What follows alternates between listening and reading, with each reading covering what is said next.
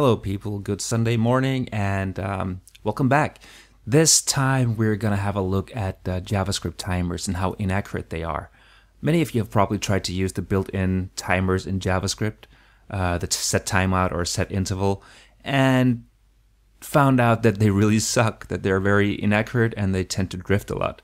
So if you want to show a pop-up on your website after a visitor has been visiting for a certain amount of time, then it's no big deal. But if you actually want to use it for something where it's important that it's accurate, then forget about it. It'll only cause you a lot of trouble. So in this video, I'll show you the basics of how the setTimeout function works. And I'll show you an example where we play a little simple drum loop using setTimeout so you can actually hear for yourself why we shouldn't use it for things like that.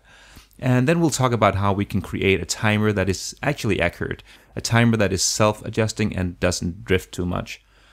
Finally, we'll make a drum machine, and it's not going to have a user interface or anything. I just want to show you how it works, how you should actually work with these accurate timers after we have made an accurate timer of our own.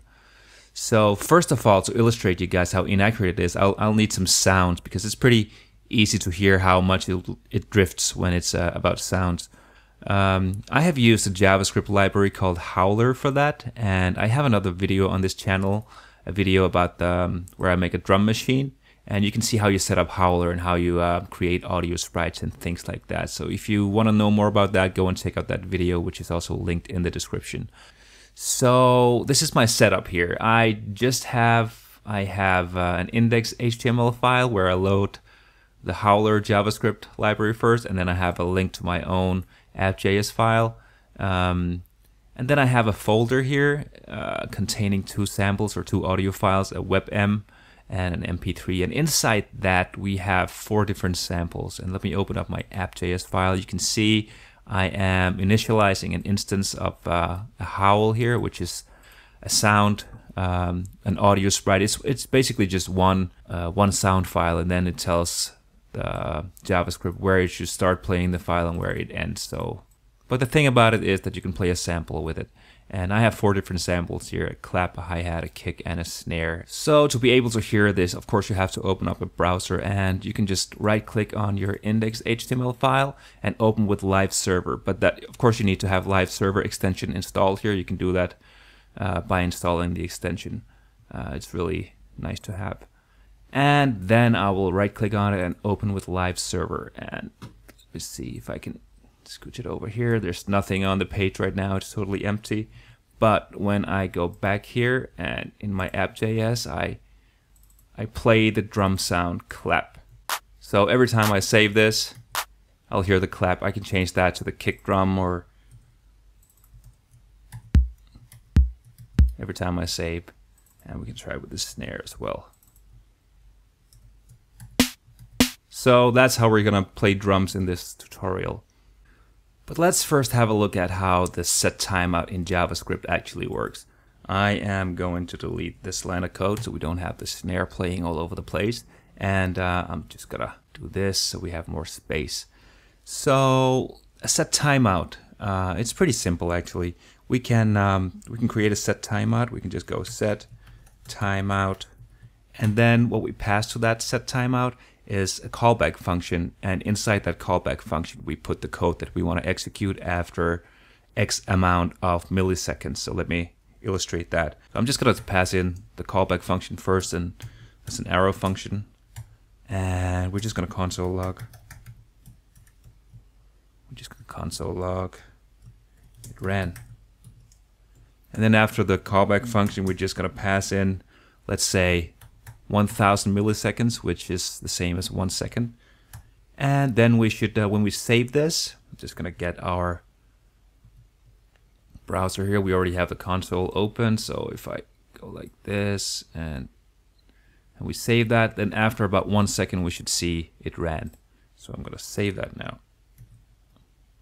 And it came about after 1 second. We can change that to 2 seconds. It's gonna take 2 seconds.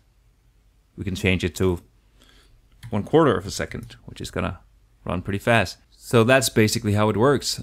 But another cool thing about it is that the setTimeout function always returns an ID of the timeout that you're actually creating. So if we put that into timer ID. Let's just call it that, equals setTimeout. Then we're actually going to be able to use this timer ID to cancel the timeout. It will still run if I save this. You will still see it ran after a quarter of a second. Let's just try with 1 second again. It's still gonna go there. But if we want to cancel it, we can do that as well. I'm just gonna set this to, let's say, 5 seconds. And we're gonna wait 5 seconds. It's gonna come. It's gonna say it ran, and it did after 5 seconds. But because we already saved this in a constant here, in a variable timer ID, so I can go clear timeout, and then I can pass in the timer ID. We're just gonna do that in the console here, and I'm not gonna run this before I actually save this and this runs again. So now it's running, and it's gonna show in 5 seconds that it ran. Okay, let's try again. I'm gonna run it, and now I'm gonna clear the timeout, and it never finished running. It actually breaks out of this timeout that is currently happening. So that's how you can cancel a timeout, and that is something that will come in handy later in this tutorial. Let's move on. So now that you know how it works, let's continue, and I'm just going to delete this one here. Now I want to illustrate to you guys how inaccurate it actually is when we try to play a drum loop. So let's set up a few functions here. I'm going to start with creating a function that plays the kick drum. Play kick, and that function, all it should do is actually just play the kick. So I'm going to set a timeout, and inside here we are going to just play the kick. So we take the drums and we play the kick sound, the one from up here, this one here. All right, and then after that I'm just going to run this function here again. So it's just a function that calls itself. It's called recursion, so it'll just run indefinitely. There's no way to break out of it, but that's okay for now. I just want to show you how inaccurate it is. So I'm just gonna go play kick like that, and it's not gonna run now because we haven't set anything to run it, but we need to set a time interval here, and let's play it every 500 milliseconds, which is every half a second. I'm gonna save that, and let's just try to call it here. So play kick. I'm gonna save it, and you're gonna hear like a techno beat, like a nice and steady beat. And right now it's pretty hard to hear that it's drifting. But as soon as we add some other drums, you will be able to hear it much more clear. I'm just gonna comment this out and save it again to get rid of this. We are going to do the same for all of our drums here, or for some of them. So I'm gonna go play snare, and I want that to be this snare, and I want it to not be every half second. I want it to be every 1 second. And let's have the hi-hat play, and we're gonna play the hi-hat sound, and it's gonna be every quarter of a second, like that. And that would be nice if you actually had a way to start this. So let's just add a button here in our HTML and start test, let's call it that. And we're gonna type on click. Oops, on click equals, let's just play or start test. Just gonna do that from our HTML here. I'm gonna save that. We don't have a start test yet, but let's create that down here. So start test. That's going to be a function, of course. And inside our start test, we're going to run all of them at the same time. So play kick, play snare, and play hi-hat. And let's have a look at the browser, and we have a nice button here. And this is going crazy. Okay, that's totally wrong. I'm just gonna save this again to stop it. And of course that's because I don't want to run the play kick every time. I want to play snare. And this should be play hi-hat. Okay, let's try again. It's a beat. And it sounds okay in the beginning, but listen. Now you can hear it's beginning to drift. Wow, it's totally out of time, totally out of sync. Okay.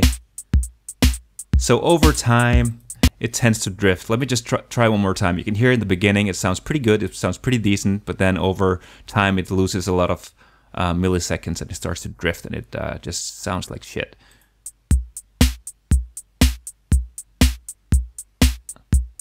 All right. So far pretty good, but now you can hear that's not a good drummer. That's a very bad drummer. Bad drummer.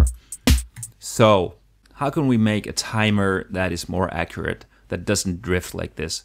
Well, before we start doing that, we should be able to get like a fixed point in time that is very accurate. And the way to do that is to use the JavaScript date now function. Let me go to the console and let me show you right here. If you go here in the console and you type date with a capital D and then now, you will get a number here. And every time I run this, you'll get a different number. Now it's it ends on a 9, now it ends on a 1. And this number is precise down to 1 millisecond, and it will give you the number of milliseconds elapsed since January 1st, 1970. And that's when they were making Unix back in the days, back in the 60s. They needed a way to calculate time in programming languages, in computers. So they came up with this thing, and it's accurate down to 1 millisecond. So the 1st of January 1970, they started with 1, then 2, and then they incremented it for every single millisecond, and it's still going strong. So we can use this number to calculate, to see what the drift is, and it's accurate, as I said, down to 1 millisecond. So that's good enough for us right now. So let's make a test so we can see how much it's actually drifting, how inaccurate it is. So I'm gonna get rid of all of this stuff, and I'm gonna make a function. I'm gonna call it start test, because we already have this one in here that will start the test for us. So let's keep that. And in this function, the first thing I'm gonna do, I'm gonna console log that we actually started.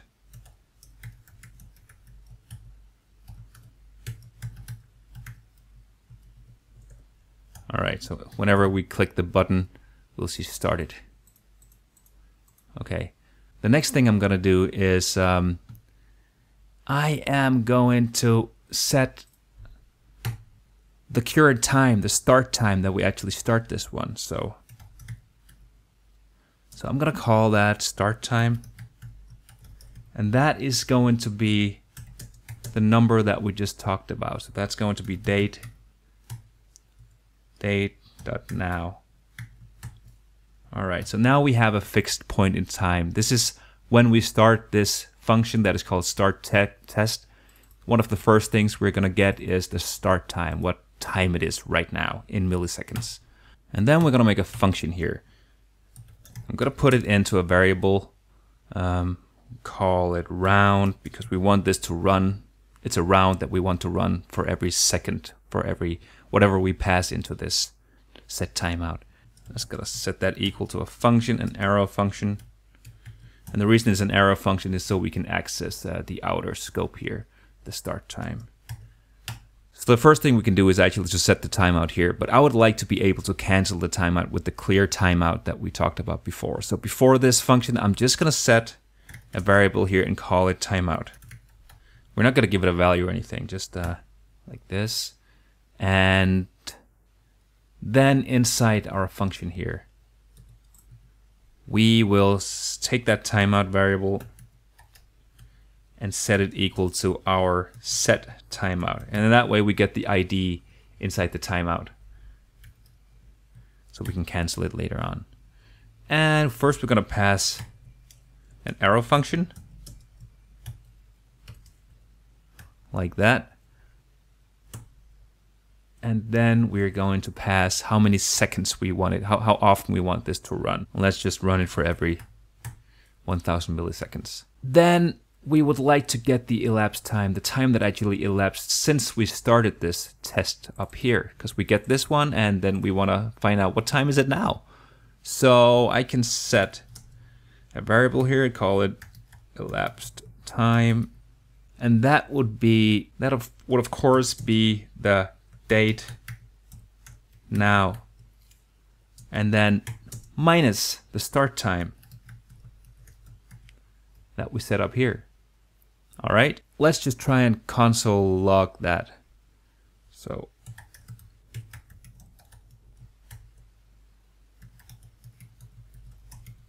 like this. I'm gonna save it, go back to the browser, and I'm gonna start the test. And nothing is happening because of course we need to initialize the function, otherwise it will not run. So let's do that down here. So we're just gonna take the round and we're gonna execute it, this one here, otherwise it's not gonna happen. So I'm gonna start the test. It started and I get 1000, which is interesting. I'm gonna start it again, I get 1001. So the first time it didn't drift at all, it was totally accurate. This time, the second time, was only 1 millisecond off. Sometimes this time it was 3 milliseconds off. This time only 1. So you can see it's drifting all the time. This time's 4. So when you add all of these numbers up, when they get to 1000, like you're 1 second off, and that's why it starts to gradually drift. So let's try and run this over and over again so we can actually see how much the drift adds up to. And to do that, it will be nice to have like a total time. Just start from 0 up here. So just total time is going to be 0 to begin with. And then for every time we run this timeout here, we're going to add 1000 to it because we're passing in 1000. So we can subtract that and get a number. We're just going to here, just going to make a comment, increment total time. We're just going to take the total time and add 1000 to it every time. And this number should of course be whatever you pass into the timeout as your time interval. So, oh, something happened here. I'm just going to move that down to the next line. Then we can console log the total drift instead. So the way to do that is we just, let me type out total drift. And we're going to take the elapsed time. We're going to subtract the total time from that. All right. And then after this, we are going to run the round again. So what's happening here? Well, first, when we run the start test function, the first thing we're going to do is actually run the round, which is the function up here. And inside this, we're setting a timeout. And we're setting that timeout equal to the timeout variable that we create up here. So we have a way to stop it later on. And then we set the timeout and we increment the total time by 1000 because we pass in 1000 every time. And then we find out how much time actually elapsed. So we take the current time and we subtract the start time from that, which is set when we run this the first time. And then we console log the elapsed time minus total time, which will give us, yeah, let's just see. I'm going to save this. I'm going to go back to the browser. I'm going to start the test. So the first time it drifted 5. Then the next round it drifted 2. So it's 7. So it's adding up here, as you can see. For every second, we are losing an amount of milliseconds here, and it's adding up to 48, 50, and after a while it's gonna be up to 1000, which means that it's 1 second behind. And something crazy happened here, you know. It's something is definitely going on. So it's drifting all over the place, which is not good. Let's just add, it would be nice to have a way to stop this one here. And this is, just gonna add another button in our HTML. And this is going to be stop test. Stop test. Let's, inside our JavaScript, actually have a stop test.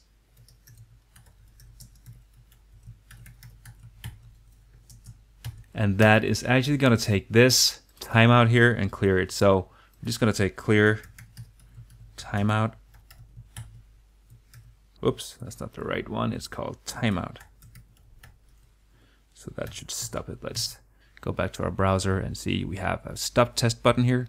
We start the test, it starts counting 5, 6, 8, and so on. And now we stop it.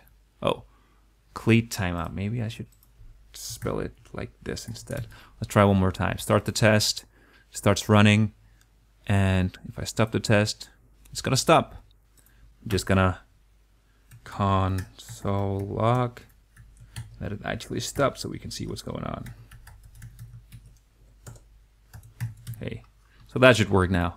It started, it's drifting all over the place, and it stopped. So we can start, we can stop the timeout, and we can see how much it's drifting.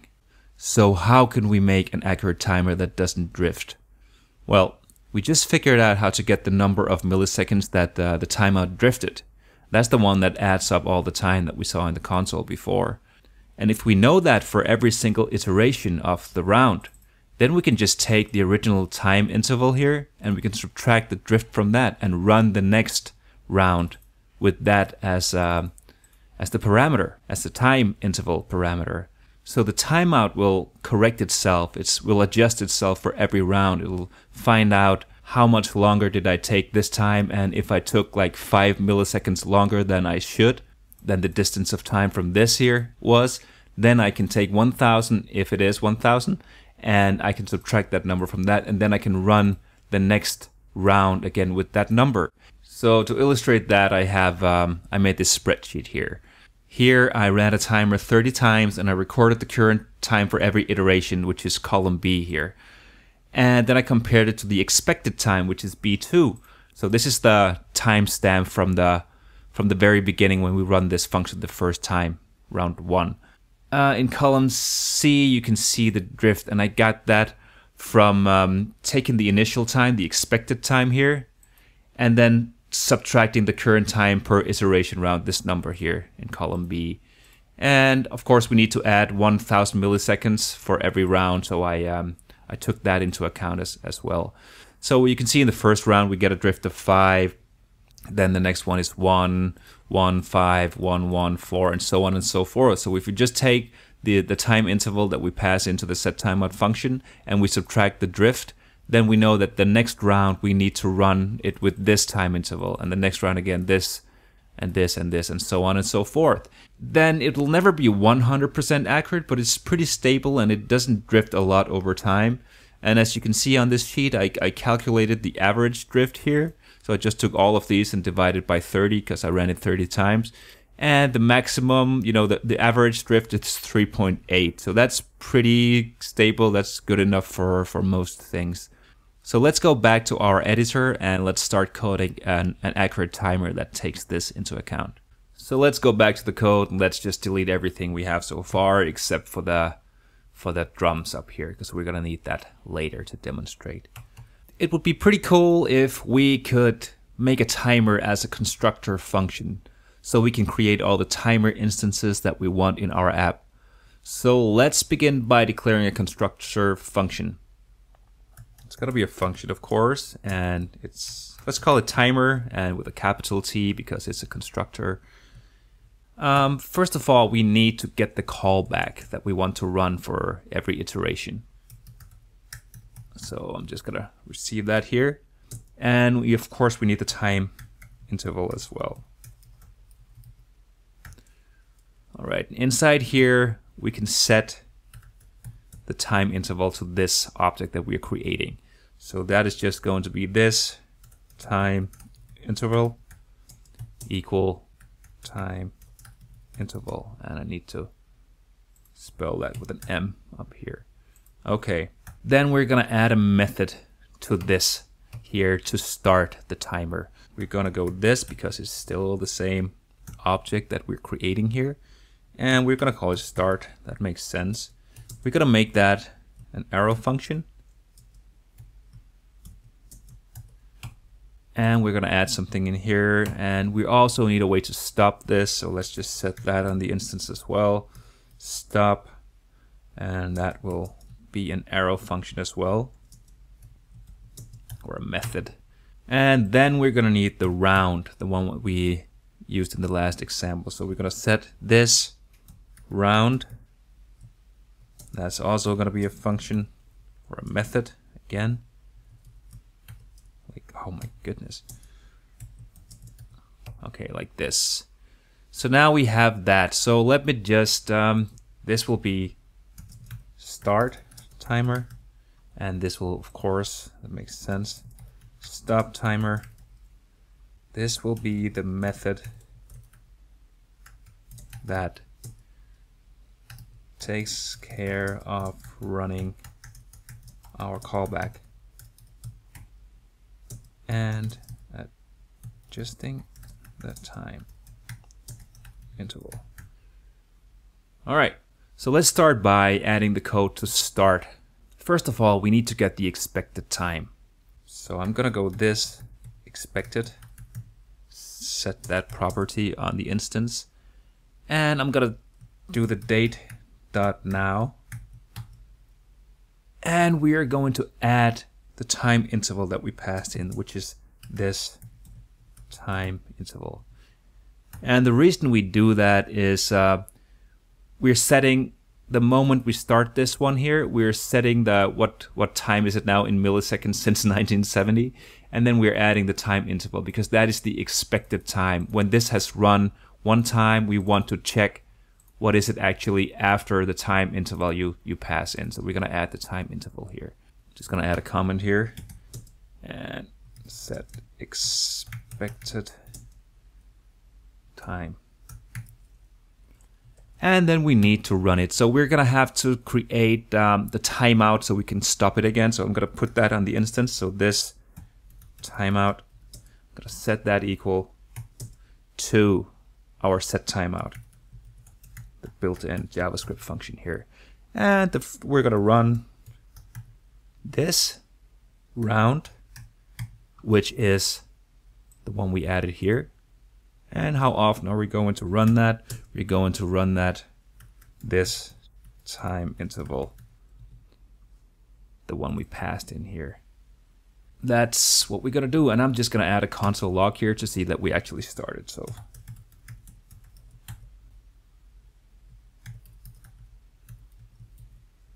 okay, that should take care of that.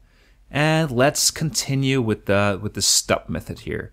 We already had the timeout set, so what we can just do is clear the timeout, and that's the one we set up here, this timeout. So this dot timeout, so that'll take care of that. That's all we need to do. I'm gonna console log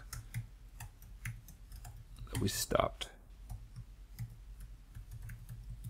just so we know what's going on when we go to test this.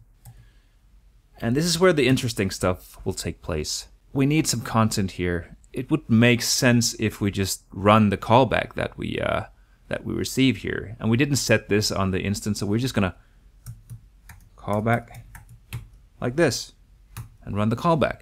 So let's just try and see what happens here. We're gonna make a new timer here. Let's just call it my timer. And we're gonna use the new keyword to make a new instance of this.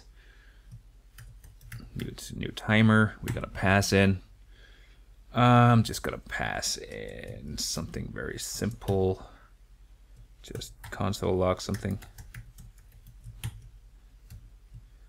It ran. Something like that, and then we're gonna pass in. Let's do it for every second. And then we can run the start method on this my timer now. Let it rip. It ran, so I'm just gonna save this again, go back, And then after a second, it ran. So it looks like it's kind of working now. Let's continue. Before we do anything, before we call the callback, before we run that, we want to calculate the drift as we talked about earlier. So I'm going to set a variable here. I'm just going to call it drift because that's pretty self-explanatory. And then I'm going to take the date.now, the current moment in time. And I am going to subtract the expected time, which we already set on the instance. We set that when we started the first time, and then we set the drift for every single time. And we will also set this expected when after we run the callback.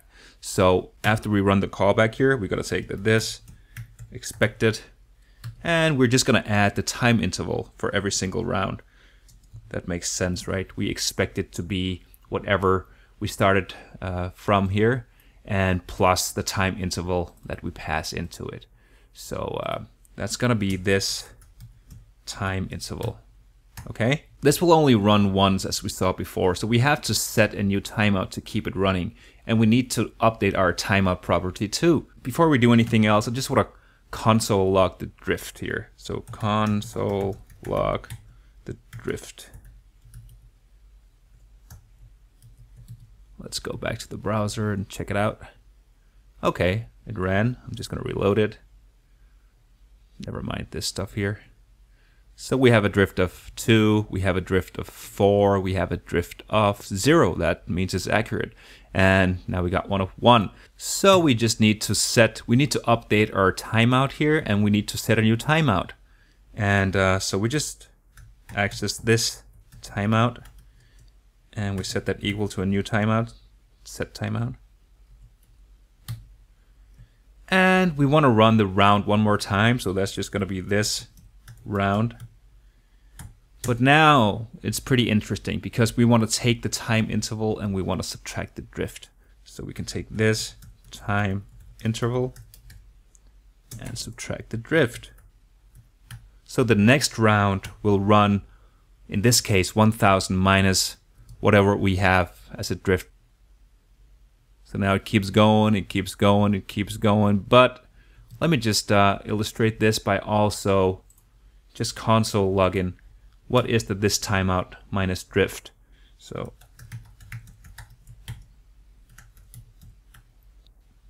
time interval minus drift.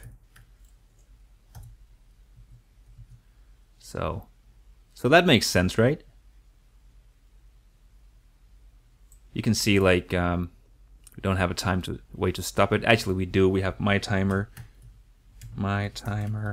dot stop, which will take care of that. So we're running this stop method up here. So we can see, okay, the first time it runs, it's drifting 3 milliseconds. So we take 1000 and we subtract 3. And the same thing here. Actually, every single time here we're down to 2, so it's going to be 998 because we're using 1000 milliseconds. We can try with something else here, just 500, and it's going to do the same thing, you know. So that's pretty cool. That's pretty interesting. And we can go ahead and we can stop it again with this method. So now we should have an accurate timer. So we should probably test it. But before we use it for playing drum loops, let's have another look at what's going on here. I'm gonna open a new tab here and another one here. It's just gonna be empty. I'm gonna start it again. Actually, I can just go my timer start. I don't need to save again like that.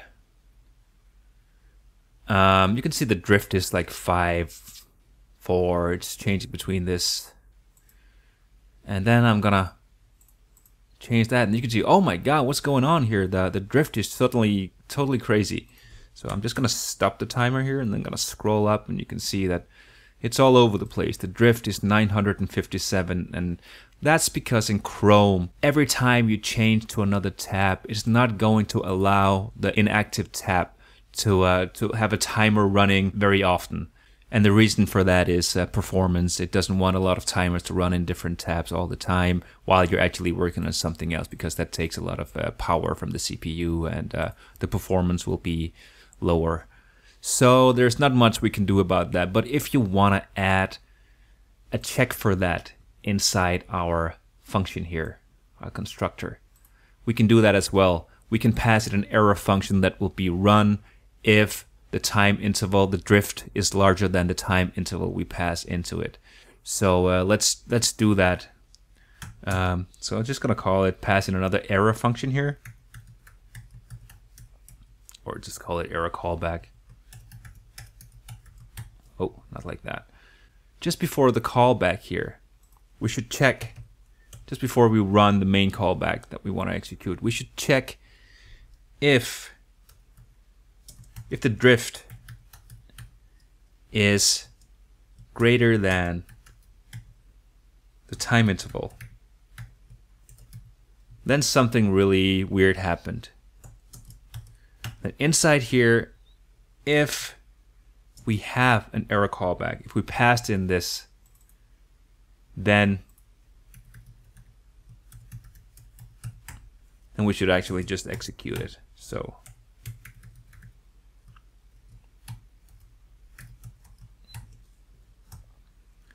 right, and then if you want to have some basic stuff, you can just add some code here, right? Oops.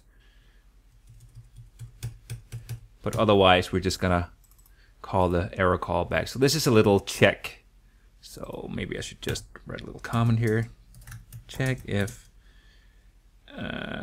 drift is greater than time interval and run error callback. If true. Okay, let's try and check this. After this, I am going to add another callback. And we just want to console log error if something is wrong.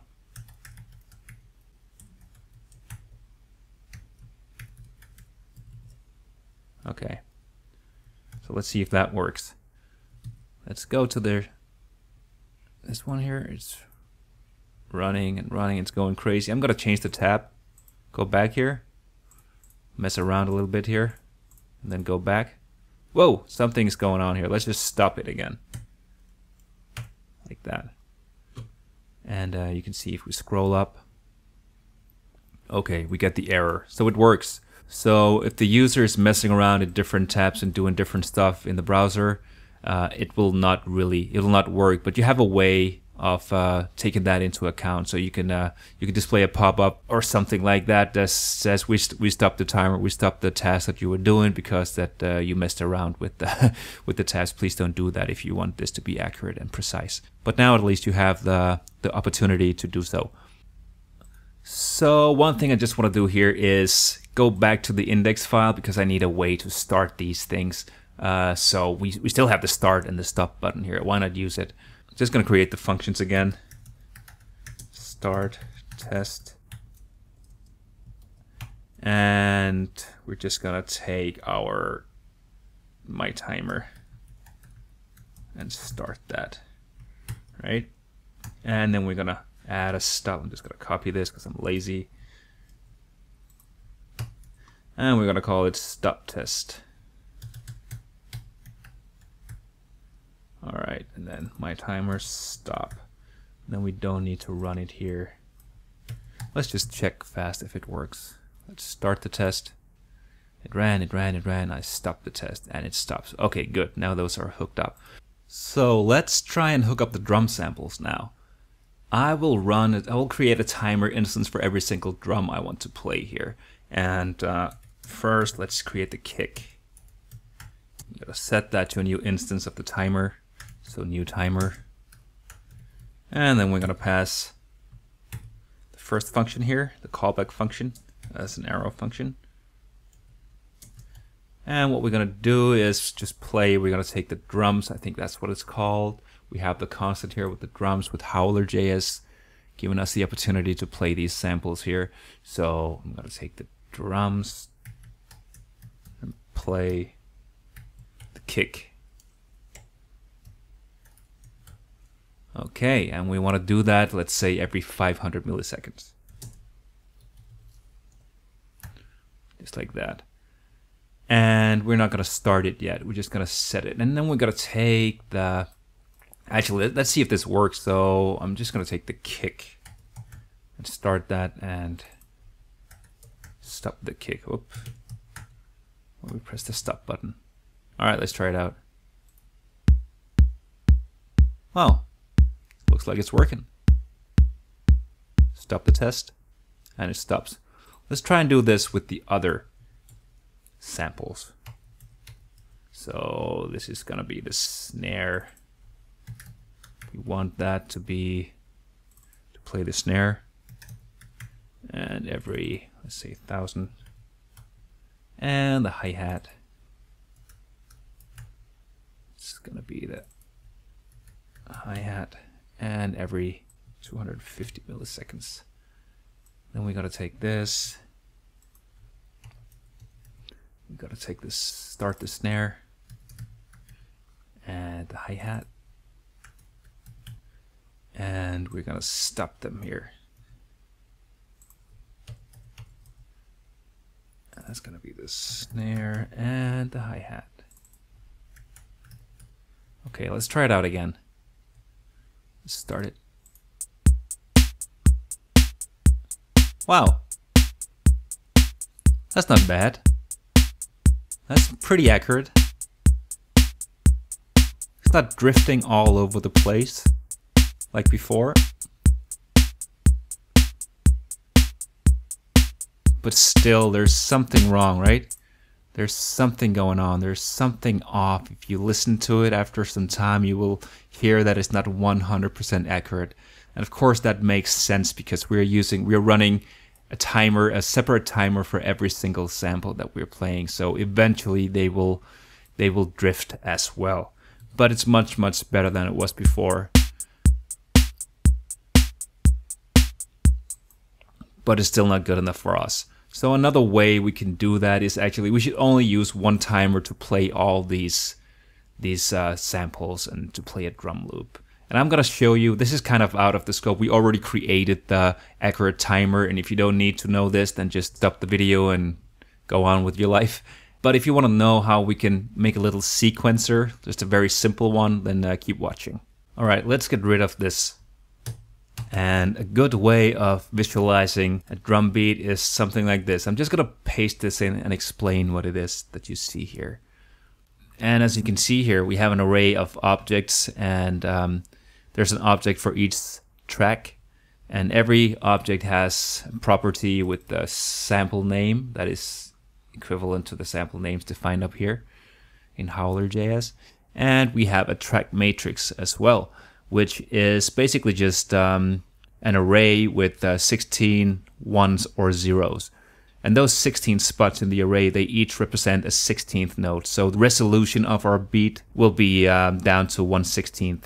So number 1 will play this sample here, and 0 will not play it. So that's basically how it's gonna work.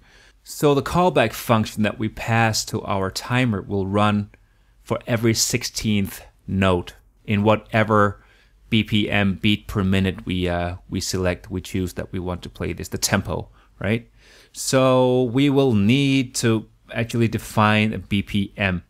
So let's try and do that. And we need to know something. We need to know that 1 minute, so I'm just gonna type this in here, 1 minute, that is actually 60,000 milliseconds, right? And the way that we can convert beats per minute, BPM, to milliseconds, because we're gonna need that, we will take the 16 or 60,000 milliseconds, and we will divide that with the BPM, right? And then we will get the duration of a quarter note.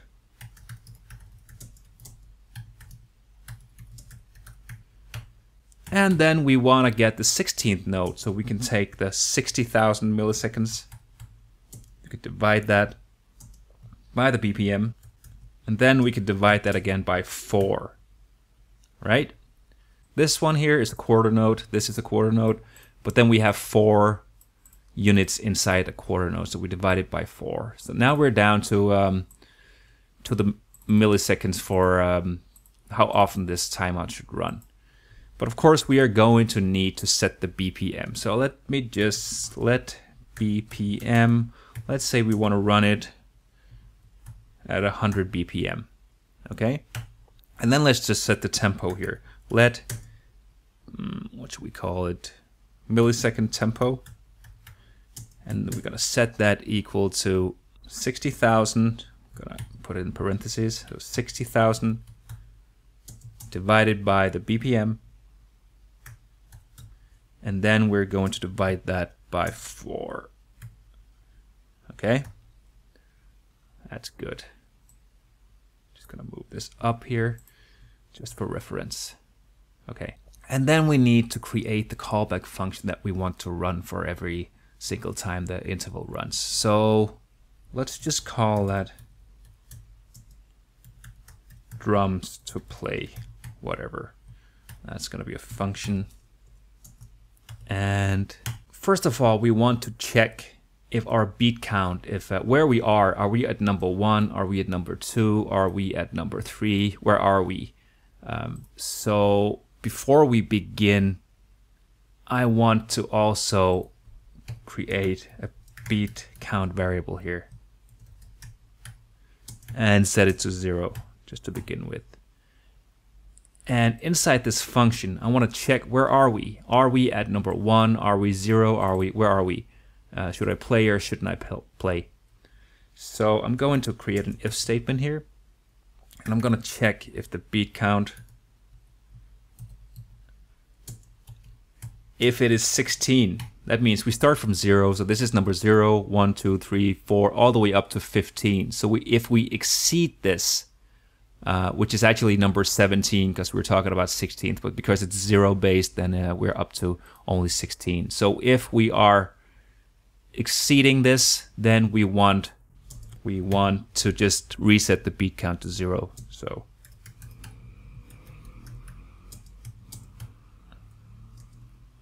okay, and then we want to run a loop.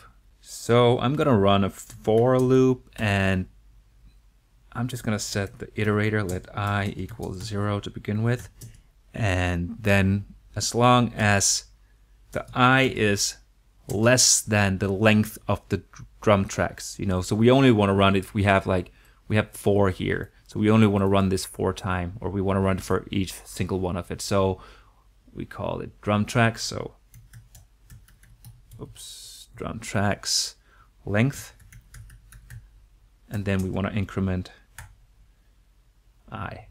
Okay, so we just want to let me type a comment here. When the track matrix value is 1, play the sample.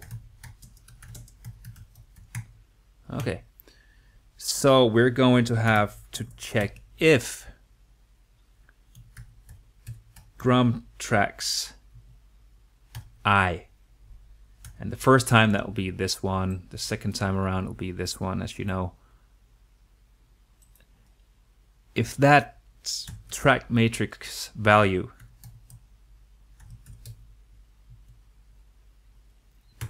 of beat count, if that is equal to 1, that means that we have a 1 here.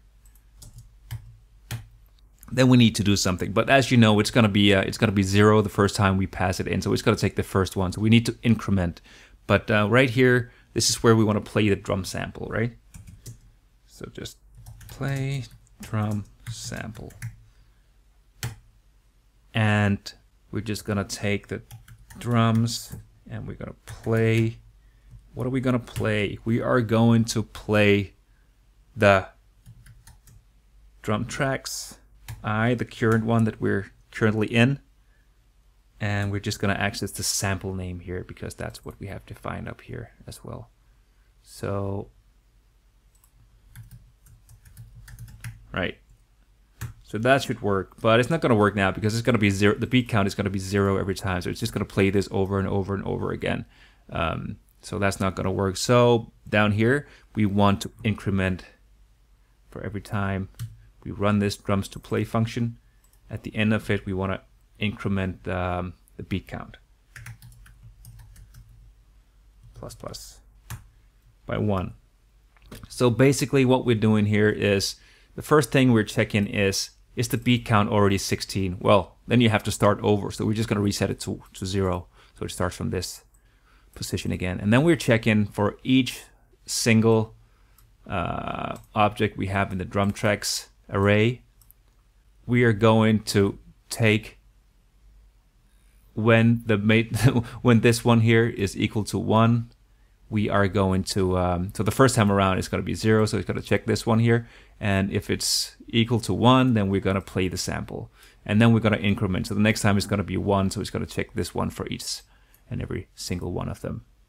Does that make sense? I hope so. Anyways, let's see if it works. So we're just going to make a new timer here. We're going to call it drum loop. We're going to set that to our new timer. And what we're going to pass into this one, we already created the function here. So we're just going to drums to play this one. And then we are going to type in the ms tempo. So that's the BPM tempo, or the tempo of whatever a 16th note in this BPM would be. Right? And then we have our start test. We still have our buttons hooked up from the index.html. So I'm just going to go start. And I'm just going to start the drum loop. Like that. And we're going to have a stop test as well. Space it out a little bit so it's easier to see what's going on. It's going to be stop.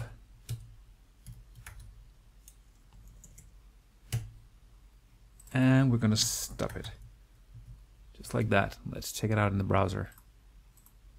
Oh, something is going on. Beat count is not defined. Where is that?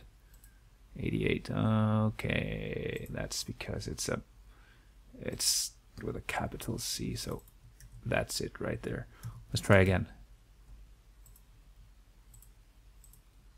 Oh, sampler name. Okay, that's probably correct. Sample name. Let's call it that instead. Let's try one more time. Hopefully it works this time. Okay, sample name of undefined. Why is that? And of course that doesn't make any sense because I don't know why I did that. It's going way too fast for me. This should be the drum tracks, right? I mean, not. Okay, that should be it. Let's try one more time. Hopefully it works. Wow, that's pretty cool. We can stop it here, and we can go and we can change this here if we want, like kick drums here and there. It's not gonna sound very good, but we can just change it to we can put in a snare here and here. Save that, go back to the browser.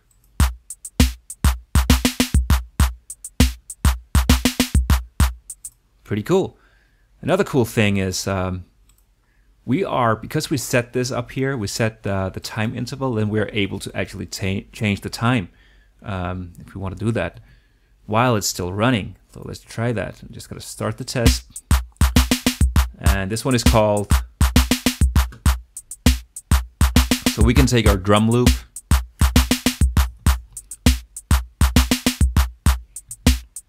and we can set the time interval. And we can set it to something like, let's try 500. And while it's still running, listen to this. Now it's totally slowed down. You can set it to something else. And of course, this is still milliseconds, so we still need to calculate the BPM value. So while it's still running, let's speed it up a little bit. And let's just stop it. So that's how it works, and this is accurate. This drum loop is much more accurate than the one we made before, because it's only using one timer, the same timer that checks for the values here for every single time.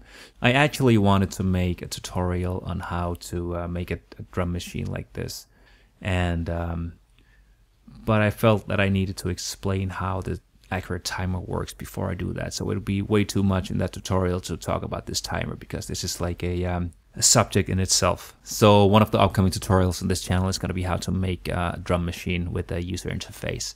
So, but anyways, I hope you liked the video. I hope you understand everything that's going on. Otherwise, leave a comment in the comment section and reach out. And if you have any ideas, yeah, please let me know. Please like, share, hit the bell, all that good stuff, you know. Yeah, that's how you make an accurate timer in JavaScript. See you next time.